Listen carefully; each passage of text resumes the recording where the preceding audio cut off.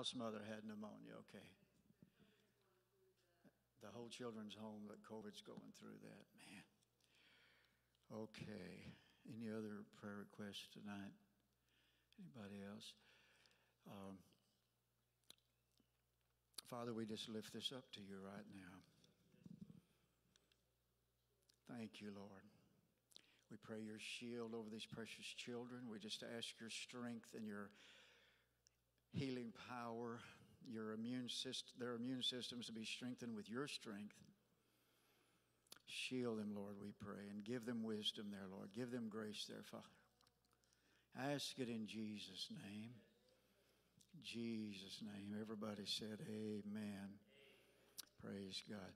Well, can I ask you for a SOS? Could you scoot over some toward the middle here? It'll save me. I preach longer when you're spread out like that. So if you just kind of move toward the middle, it really shortens things down a lot. For those of you that are already here, you could just kind of move this way a little bit if you're comfortable to do that. Thank you so much. And can I get a couple of guys to just set this right down here for me, please? I got the bench here just in case my back gets to giving me some problems. I preached a couple of weeks ago and stayed on my feet the whole time. Just bring it right on down there, guys, if you would. Thank you. Appreciate it. And I'll just set this little guy over here in case I need it. Maybe I won't. Hopefully I won't. Amen. All right. Praise the Lord. Father, we thank you that we're here tonight. We thank you that you're here tonight most of all. We know it's not by might or power. It's by your Spirit, and your anointing destroys the yoke. And we heard it quoted tonight, where 2 or 3 are gathered in your name, you are in the midst. So how many is glad Jesus is in the midst? Amen. Hallelujah. I want to do something that some of you have heard some of these things before, but I'm kind of following after my mentor, Jesus. He said, again, I say unto you. So some of the things you've already heard, we're going to say unto you. And Peter said it this way. He said, you already know this, but I'm going to stir up your pure heart by reminding you. How many knows you need to get reminded sometimes? So I want to remind us tonight.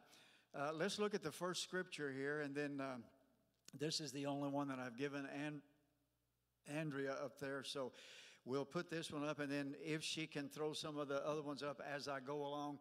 I told her, please don't feel any pressure. I may just be going so fast that she won't be able to get them up, but she's really good, so I'm sure she can get some of them up, and it's not a big deal if they don't get up there, okay?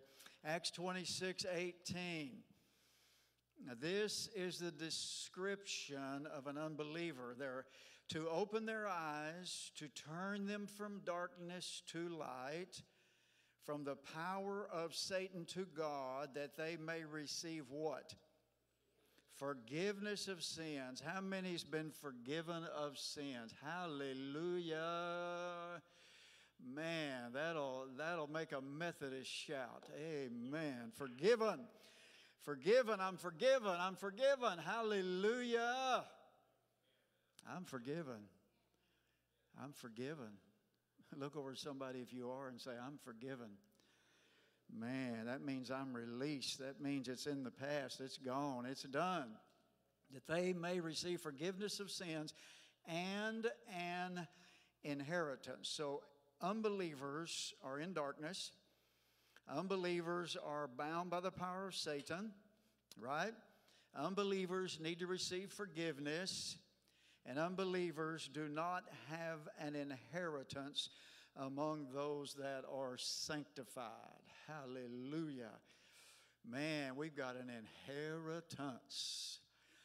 Inheritance. Now, if somebody called you up and they said, guess what? Somebody you don't even know left you $10 million tax-free. That's right. That's what you would do. Hallelujah. But when we say we've got an inheritance where we're going to heaven and not going to hell, we say, how long is he going to preach? Listen, you can leave any time you need to leave, okay? We are forgiven. We have an inheritance. Amen, amen, amen. Hallelujah. Now, I believe that according to the Word of God, we need to have an eternal perspective. We need to look at the things that are not seen and not just the things that are seen. I can't see heaven. I read a description of it in the Bible. I can't see hell. There are some people that say they have gone there. I've never seen hell, but I see the description of it in the Bible. That is something unseen. It's unseen. The life hereafter is unseen for the most part. We don't see things that are in heaven or things that are in hell for the most part.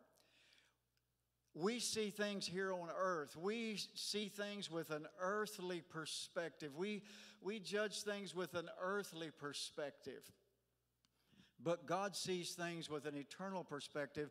And I believe, and I pray for me, I hope you believe this too, I hope you want this too, that God will give you an eternal perspective. In other words, see things through God's eyes. See things that are not. See things that you can't see with your natural eyes, but that you can see and discern with your spirit and from the Word of God. I want an eternal perspective. Your priorities will be determined by your eternal perspective.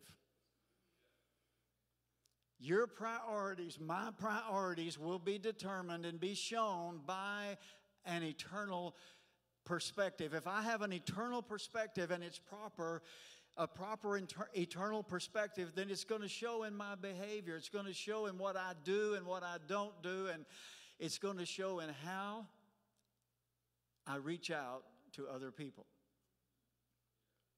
If I have an eternal perspective, if I see someone and I know that they are not living for God, I know that they're probably on their way to eternal separation from God, if I have an eternal perspective, then I'm going to see that and say, I at least will pray for them.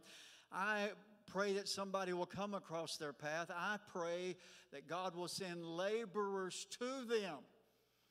If we have an eternal perspective, we will reach out to those who are lost. Amen. If we meditate on where the lost are going, it will motivate us to reach out to them.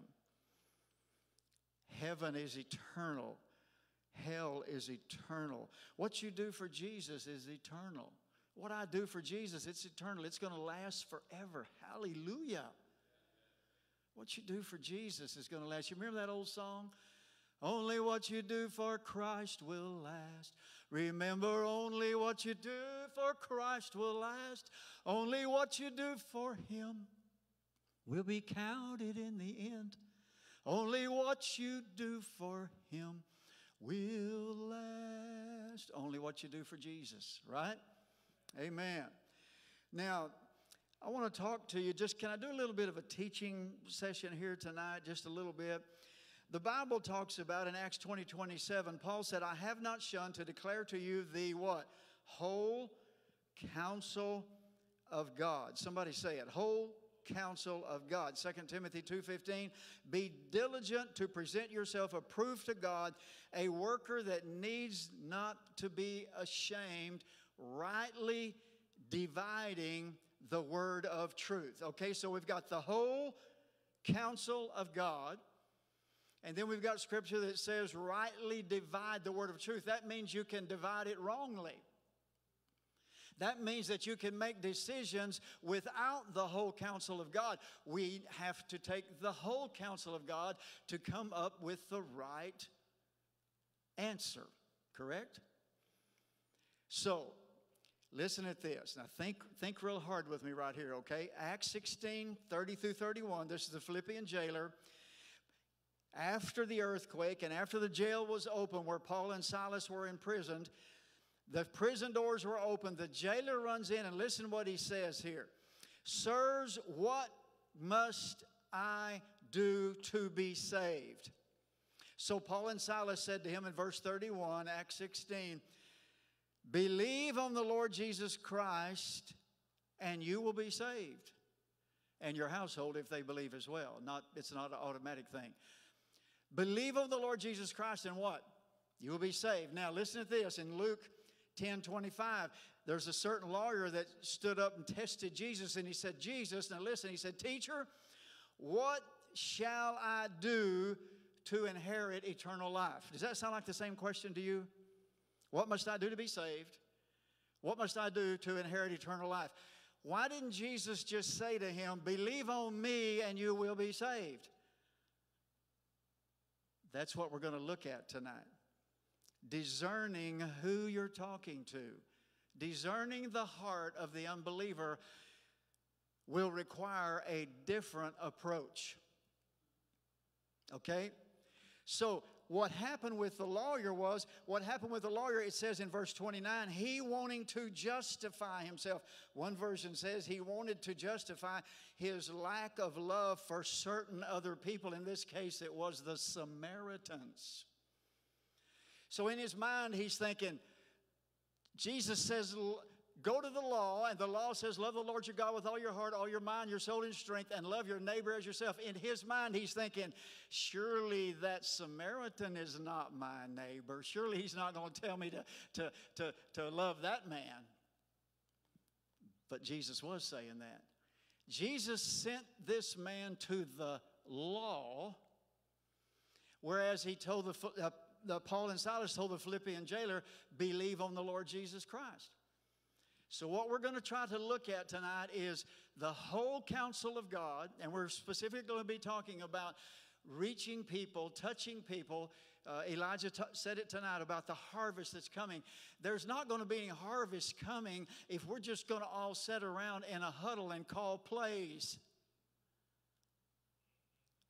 Can you imagine a football team just coming on the field? You got 60,000 people out here, and these football players go, hey, they come out and they okay, what's the play, man? Well, it's 47, 32 to the right side, and they all get out of the huddle and they clap their hands and they stand around and say, ha, man, that was a good huddle. What a call. Wow, what a call. Man, that was a call. No, I'm being a little... going a little too far with it, but have we not in the church got in the huddle, called the play, our pastor's up here calling the plays, and we say, man, that was a good sermon, and we do nothing with it?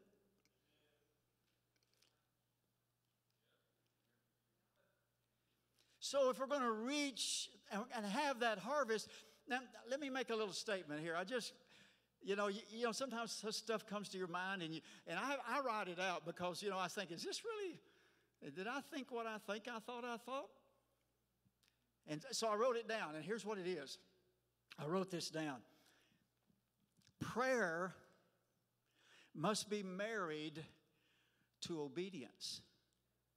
We pray for revival and we don't obey God. We don't do what God tells us to do. You can pray until you're blue in the face. I'm not saying prayer's not effective. Prayer's effective. But prayer's got to be married to obedience. We have to say, God, do this, do this, do this, and Lord, use me if you'd care to use me. Send me. I'm willing to go. And then we do what he tells us to do. Whatever he says to you to do, do it. Don't think about it. Don't ask somebody else what they would do about it. If he says to you to do it, do it. Do it. So why are there two different answers to the same question? And here's the answer. The answer is there are two kinds of hearts mentioned here. One was a Philippian jailer who saw the power of God, and he humbled his heart, and he ran in and said, what do I need to do to be saved? This is not natural. This is supernatural. What must I do to be saved? He was already humbled. But the lawyer, asking basically the same question, he was testing Jesus. So Jesus says, you need to go to the law. So sometimes we have to discern what heart we are dealing with. In the Scripture, the principle is this: law to the proud, grace to the humble. We're giving grace to everybody. And sometimes they don't feel any conviction. Now, I'm going to read you some things and to help back up what I'm saying here, okay? So let's look at this scripture. Let's get the whole counsel of God on a couple of scriptures here. Romans 2:4. The goodness of God leads you to repentance. Is that true? Is it always true? The goodness of God, knowing that the goodness of God leads you to repentance. Do you know anybody that they have received the goodness of God, the goodness of God, the goodness of God, and they still spit in God's face? We had a man in our church out in Burleson where we pastored many years ago, and somebody put a hit on his life. He's driving down the road. He wouldn't ever go to church. His beautiful little wife came to church and taught our children. He didn't want to have anything to do with it. So he's driving down the road and somebody put a hit on him. They rolled down his window and boom! Didn't kill him. Do you think that changed him? Don't you think he should have said, wow, God sure was merciful to me. I could be dead right now, but I'm not dead. Thank you, Lord, I will serve you. Didn't do it.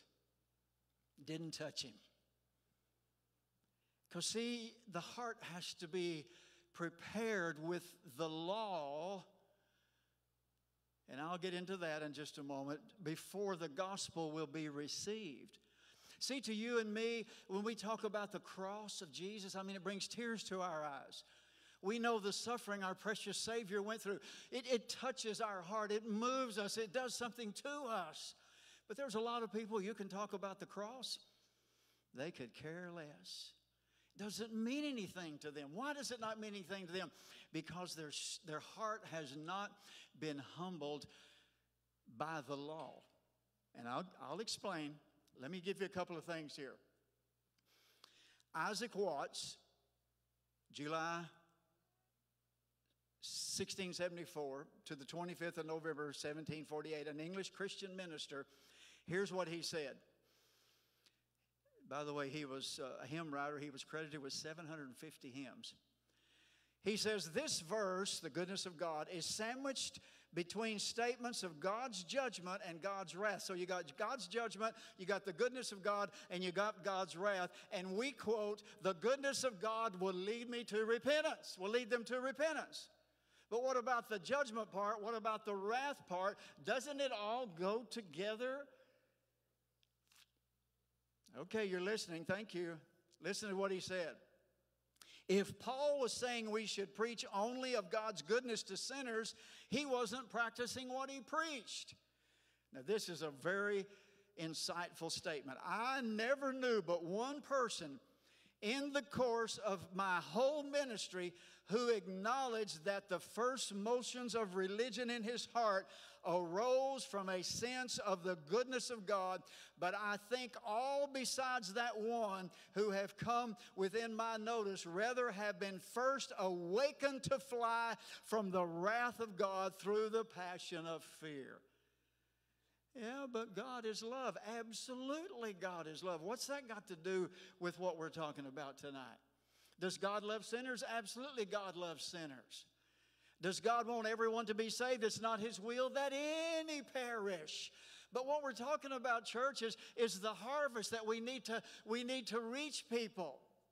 Man, I won't go into all of it right now, but I got to looking at some in my notes. I found some places where I found some notes I had written of where children had been saved.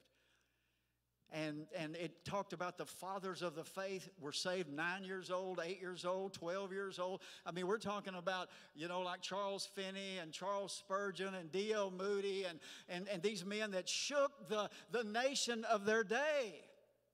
They were saved as children. So I just want to throw that in there for Royal Rangers or for girls ministry or for any other ministry that has to do with children. I want to throw it in there for our own children and our own grandchildren. When we're talking about a harvest, let's don't forget that our children may need to be saved. Your grandchildren may need to be saved. If they're not, they do, right?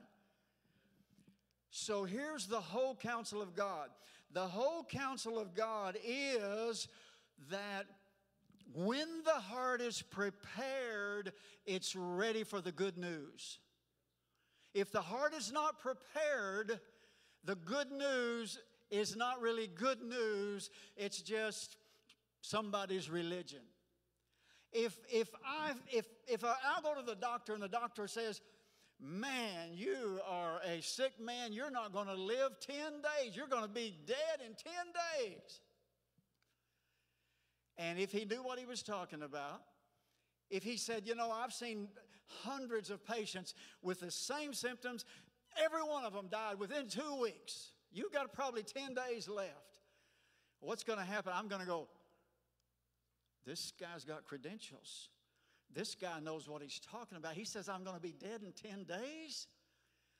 And then just about the time the sweat beads out on my face, he says, but I've got good news. I say, what's the good news? He said, we've got a cure. We've got a cure. Works every single time. What happens to me? I say, quick, give it to me. See, we are presenting the good news to people that don't know that they're even lost. Hey, don't you think we live in a society now? I mean, I believe in the love of God. I believe in the grace of God. Man, if it wasn't for the love of God and the grace of God, I wouldn't be here. But let me tell you what, there's more than just, God is more than just love. There's the side that the fear of the Lord is the beginning of wisdom. The fear of the Lord is the beginning of knowledge. God looks at people who are lost and who have rejected Him. And yes, His heart breaks for them. But the way to reach them oftentimes is we have to bring and present the law. Now I know you're listening. Let me be sure I develop this enough. Here's what Jesus said.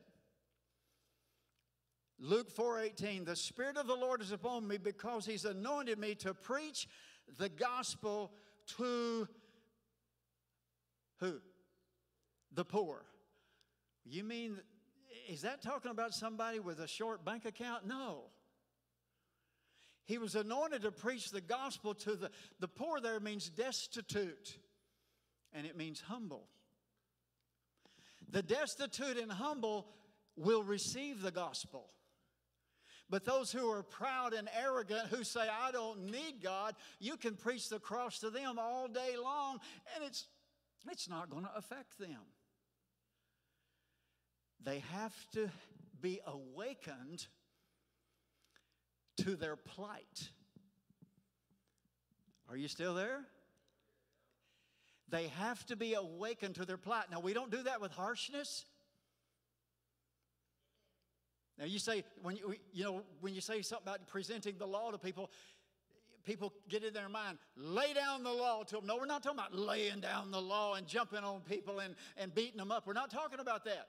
We're talking about in a simple, loving, kind way, just saying, here's what God's word says. This is the whole counsel of God. Yes, He loves you. Yes, He died on the cross for you. But here's the whole counsel. There is a heaven and there is a hell. And we're all going to die one day. And when you die, where will you go? So Jesus said He's anointed to preach the gospel to the poor. Romans 7:7, Paul said, I would never have had sin brought home to me but for the law. He said, I would never have felt guilty of the sin of coveting if I had not heard in the law, thou shalt not covet. But when I heard that, I was awakened. I realized, oh, I am guilty. And that's when a lost person is ready for the gospel when they realize they are guilty. They have to know they're guilty, or it won't have any effect on them. So, gospel to the poor. D.L. Moody said, if you have an unconverted person, convict them with the law. If you have a convicted person, convert them with the gospel.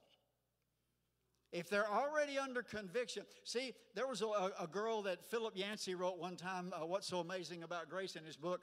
A girl that was a prostitute that came to church. And this girl knew that she was in sin. She knew that she needed God. She didn't need for somebody to come up and say, what are you doing in this place, you unclean woman? You better get your act together, because we don't take people like you in here.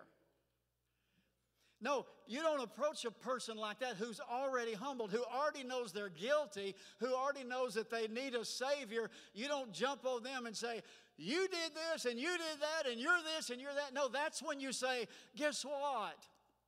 Come whosoever will, however you are right now, whosoever will, let him come and drink of the fountain of the water of life freely. You say that to somebody who's already humbled themselves. But I think, and you theologians can correct me if I'm wrong, I think we are not seeing the results we need and want to see, because we are preaching an easy get along with everybody type message. Nothing's wrong. Maybe the last time I get to preach here, but thanks for being here tonight. No, there are some things that are wrong. Proverbs 6 talks about things that are wrong. The Ten Commandments talks about things that are wrong. See, that's one thing about the Ten Commandments. You've heard your pastor preach it. The Ten Commandments are not something that are there so I can try to live up to it. The Ten Commandments are showing me that there's no way without God's help that I can do that. Matter of fact, I think it was D.L. Moody that said the law was presented, the law came about to be a mirror,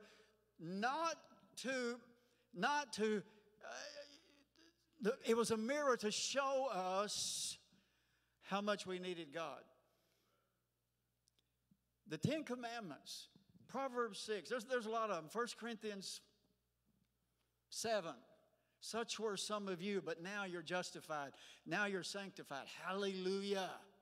I was this. So the whole point here, though, is if we're going to reach people, if we want to see the harvest, let's find out what works, right? See who you're dealing with. Charles Spurgeon, they called him the Prince of Preachers. I do not believe that any man can preach the gospel who does not preach the law. The law is the needle and cannot draw the silken thread of the gospel through a man's heart unless you first send the needle of the law to make a way for it. Lower the law, and you dim the light by which the sinner perceives his guilt. This is a very serious loss to the sinner rather than a gain, for it lessens the likelihood of his conviction and his conversion. Again, I repeat, we're not being to be harsh with people, but we are not to withhold the medicine that will actually make an opening for them to receive the gospel. Now, back in Charles Spurgeon's day and Finney's day, whenever there was 100 people converted, 1 year later, 80 of those converts were still serving God. You know what the average is today? If 100 people are, quote, converted, it's about 20. Did you know the Assemblies of God did the Decade of Harvest thing here? And I don't know, it was 400,000 or 500,000 people that they said that they got cards on who had come to the Lord. Did you know in just a couple of years they could only find 12,000? 12? 4,000 out of 400,000 or 500,000. Something happened there, didn't it? Were we sincere? Yes, we were sincere. Did we want to reach people? Yes, we wanted to reach people. All I'm saying tonight is let's find the best. Let's find the method that Jesus used. Let's find the method that Paul used, that these great soul winners used. And let's go out and let's win souls and draw people into Jesus. Amen? It's time to the church to win people to the Lord. Amen? A.B. Earl traveled by horseback 325,000 miles in the U.S. and Canada, either horseback or carriage. He died in 1895. He preached 19,780 times, and he saw 150,000 people converted in his meetings. Now, here's what he said. First of all, before I read the quote there, do you think somebody like that might ought to be worth listening to? Maybe they've learned something? 150,000 converts? Listen to this. A.B. Earl says, I have found by long experience that the severest threatenings of the law of God have a prominent place in leading men to Christ. They must see themselves lost before they will cry for mercy. They will not escape from danger until they see it. So if we rightly divide the word, if we give the whole counsel of God, the whole counsel of God is the gospel is powerful enough to save those who receive it. And those who receive it are those who know they need it. Their heart has been prepared. And what prepares their heart? It's the law of God, spoken in love. See, I can go up to somebody and start talking to them, and I can just witness to them in a very loving way. And I can say, you know, I show them my little track. That's kind of the way I start the conversation. I show them my little track, and I say, you know, in this picture right here, I was a liar, I was a thief, I was into all kind of things I shouldn't be into, and I'm ashamed of that. And I know that was wrong, but God had mercy on me. I had a praying mama. My mama prayed, and the Lord had mercy on me. And I can just present the law to them and say, you know, have you ever stolen anything? Have you ever told a lie? Are you living like God wants you to live right now? Well, no, I'm not. Or the other response might be, I'm as good as the next guy. Man told me that on the job one time. When we were by ourselves, he said, if that guy's a Christian, I ain't got nothing to worry about. Well, he was right. He was right. If that guy was a Christian, he had nothing to worry about from that guy. But he wasn't going to stand. That guy was going to stand on his own, and this man talking to me was going to stand on his own. Let me ask you this. If we were giving $10,000 for every lost person that you brought to church tonight, would there be anybody sitting beside you? I'd probably have a whole row of them, right? So that means that we count $10,000 more important than we count eternity, the eternal soul of someone who is lost. Now, let me say this, and this is a paradigm shift for me. We talk about bringing people to church, bringing people to church, bringing people to church. That's good. But you know what? What you need to do is you need to go out and be the church on your job, in your wherever you are. Be the church. I preached a sermon one time at Gospel Lighthouse years ago, and it was titled, How to Get People to Church Without Ever Inviting Them. You know how you do that? You go out there and get them saved. And when they're really saved, they're going to want to, hey, where do you go to church? And they're going to come. See, we're trying to get people into church. Now listen, Your pastors are in place to equip the saints for the work of the ministry. Your pastor's not supposed to be doing all of the soul winning. He can personally win souls himself, but as a pastor, he is to equip the saints for the work of the ministry. You go out and get them. You say, God, give me the heart. That's what you got to have first. Get a heart. Get a burden. Get a heart that says, God, that person that I'm working with or this person here, they may be on their way to hell. Do you realize, man, this just blows me away. I know I'm kind of I get blown away a lot when I preach, right? This is what a thought this is, Brother Thurman. You have the potential to change someone's eternal destiny. Wow. We have the potential to change someone's eternal forever. Wow.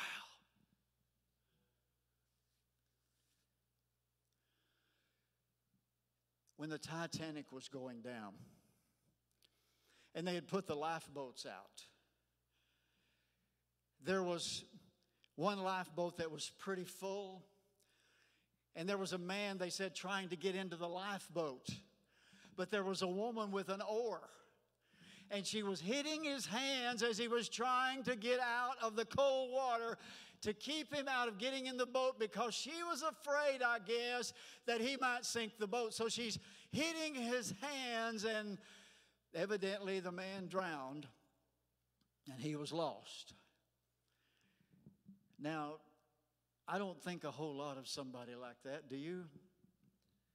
But before we judge too harsh, think about this. She kept him out with an oar. We keep people out with our silence sometimes. She kept him out of the safety boat with an oar. We might be guilty of keeping them out with our silence. Brother Dennis, you trying to make me feel guilty? I'm just saying, there are people dying. There are people dying. There are like 500 people that die somewhere in the world, 600 or 1,200, I forget what it is. Every second, people are dying and going into eternity.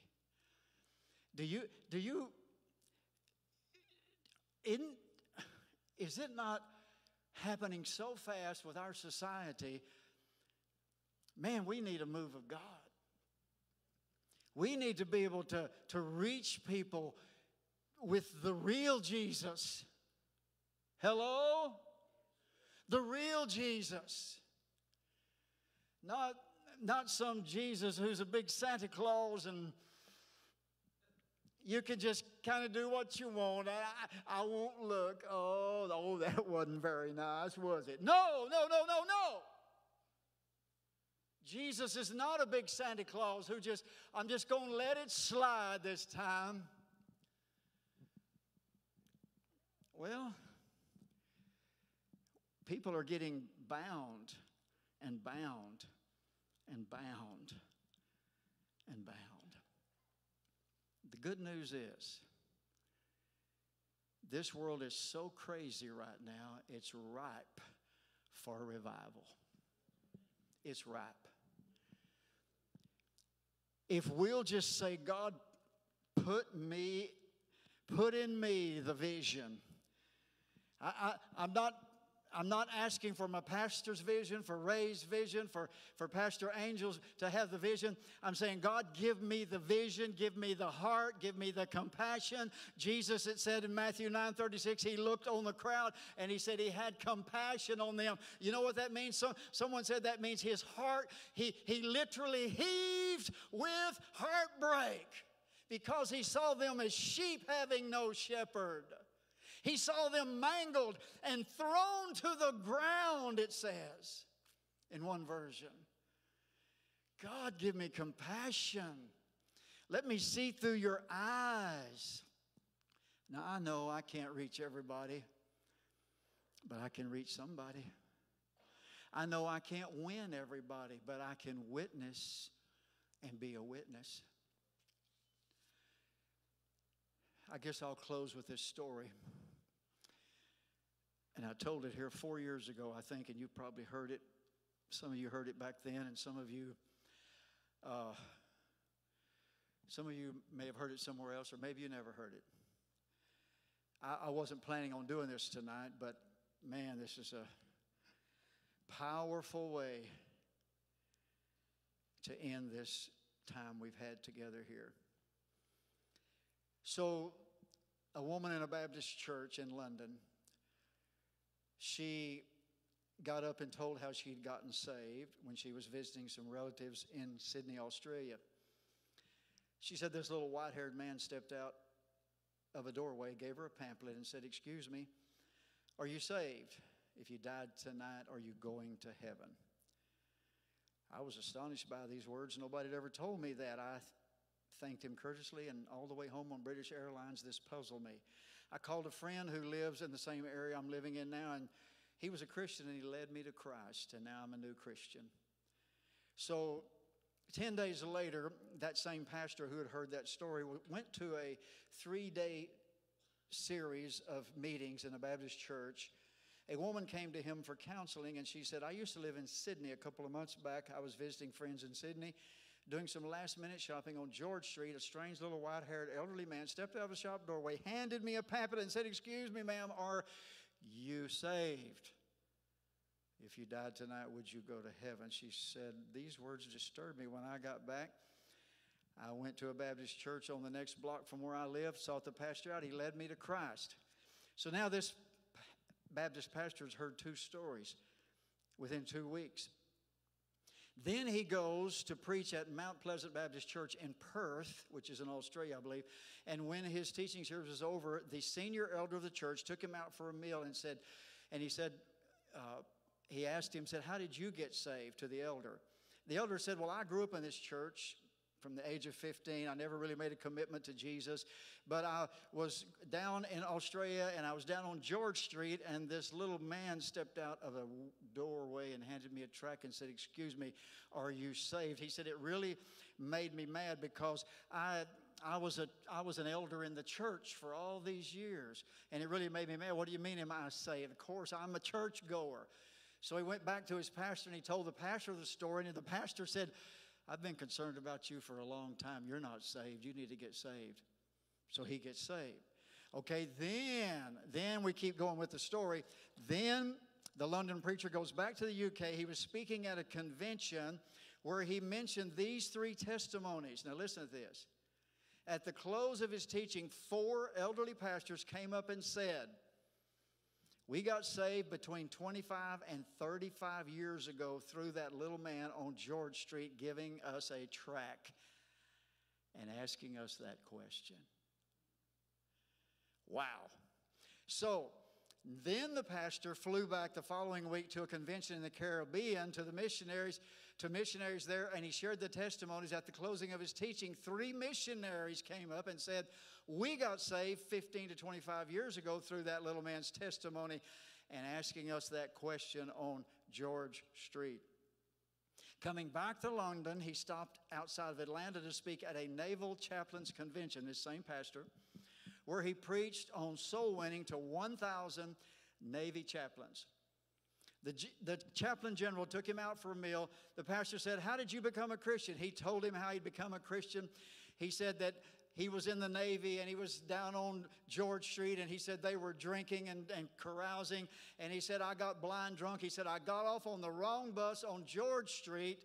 When I got off the bus, I thought it was a ghost, but this elderly white-haired man jumped in front of me, pushed a pamphlet in my hand, and said, 'Sailor, are you saved? If you died tonight, will you go to heaven?' He said, the fear of God hit me immediately. I was shocked sober, ran back to the battleship, sought out the chaplain. The chaplain led me to Christ, and I soon began to prepare for the ministry under his guidance. And here I am today in charge of 1,000 chaplains, and we are bent on soul winning. You got time for some more? The London preacher 6 months later flew to a convention of 5,000 Indian missionaries in a remote corner of northeastern India. At the end, the Indian missionary in charge took him to his home. The pastor said, "How did you, as a Hindu, come to Christ?" He said, "I worked for the Indian diplomatic mission. I traveled the world, and I was just all over the place." He said, "One day I went to Sydney. I was doing some last-minute shopping for my children. I was walking down George Street. A little white-haired man stepped out in front of me, offered me a pamphlet, and said, 'Excuse me, sir, are you saved? If you died tonight, are you going to heaven?' I thanked him very much, but this disturbed me. I got back to my town. I sought out the Hindu priest who couldn't help me, but he gave me some advice. He said, 'Just to satisfy your curious mind, nothing else, go and talk to the missionary in the mission house at the end of the road.' That was fatal advice, because that day the missionary led me to Christ. I quit Hinduism immediately, began to study for the ministry. I left the diplomatic service, and here I am, and by God's grace, in charge of all these missionaries. We're winning hundreds of thousands of people to Christ." 8 months later, in Guinea, the pastor was ministering. And he said to the host pastor, "Do you know an elderly little man who witnesses and hands out tracts on George Street?" And the host pastor said, "Yes, I do. His name is Mr. Ginner. But I don't think he does it anymore. He's too frail and elderly." So the London pastor said, "Could we meet him?" So later they went around to this little apartment, knocked on the door, and this tiny, frail little man opened the door. He set them down and made them some tea. He was so frail that he was slopping tea in the saucer because he was shaking. As he sat with them, the London pastor told him all these accounts over the previous 3 years.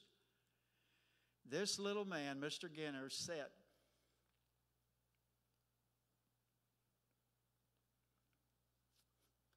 with tears running down his cheeks. He said, "When I got saved, I told God that I would try to witness to at least 10 people every day as long as he gave me the strength." He said, "Sometimes I couldn't do it. It wasn't anything I was paranoid about," but he said, "I did this for over 40 years, and in my retirement years, the best place was George Street. I got lots of rejections, but a lot of people courteously took the tracts." Listen to this. "In 40 years of doing this, I've never heard of one single person coming to Jesus until you told me today." 40 years. Someone calculated that it was over approximately 146,000 people that little man somehow influenced to come to Jesus. And Mr. Ginner died 2 weeks later. 40 years, he never knew that even one soul had come to Jesus.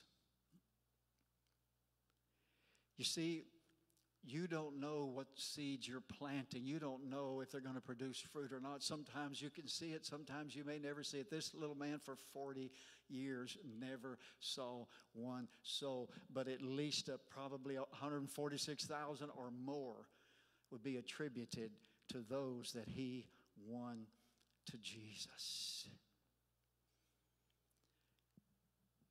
Ask God to give you a heart. Ask God to give us a heart. I know this is our pastor's heart, that the harvest would come in. It's a crazy world out there, but it's really, in some ways, it's ripe for revival. Because it's going to be so dark that your little light is going to shine even brighter.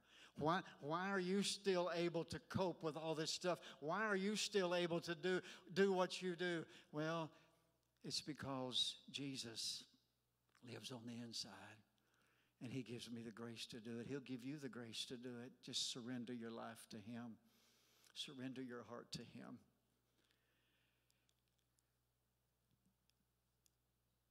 Father,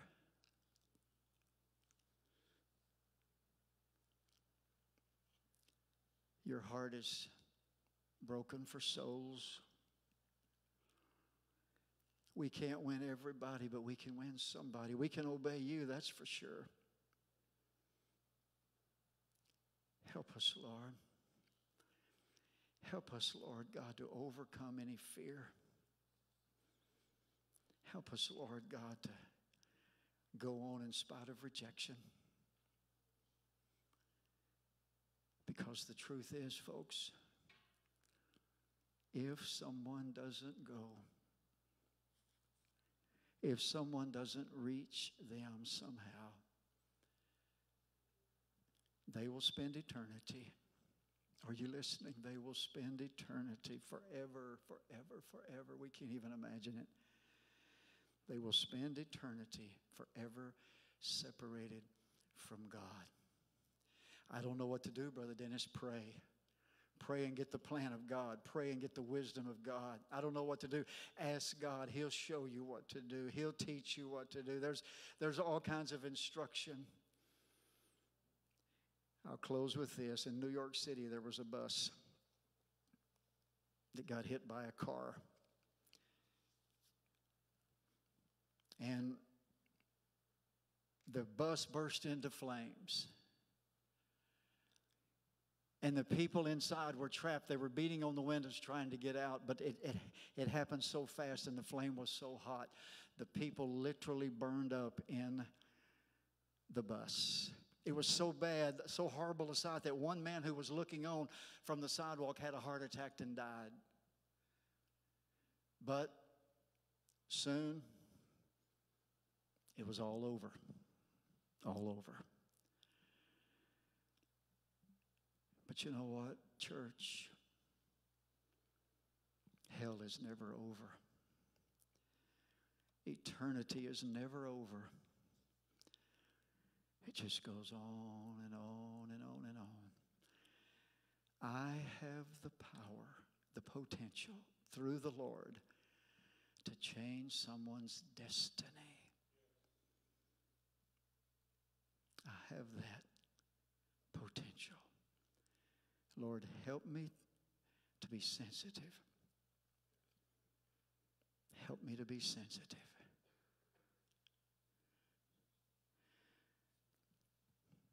My wife asked that lady that question, a lady that is in one of the stores here in town. She said, if you died tonight, do you know you'd go to heaven? And the woman didn't say anything, but she called. My wife gave her her phone number. She called, I don't know, several days later and said, can I meet with you? And we met her. My wife went up to Brahms and met her. And she said, why did you ask me that question? I haven't been able to sleep. God will show you a way. God will show you what to do and how to do it. And always do it in love. But don't be afraid to tell people the truth. Amen. Amen. Thank you, Lord. Pastor Angel, do you want to say anything to close us out, sir? Take hands with somebody beside you there if you could. Let's pray that God will help us to be a soul-winning people.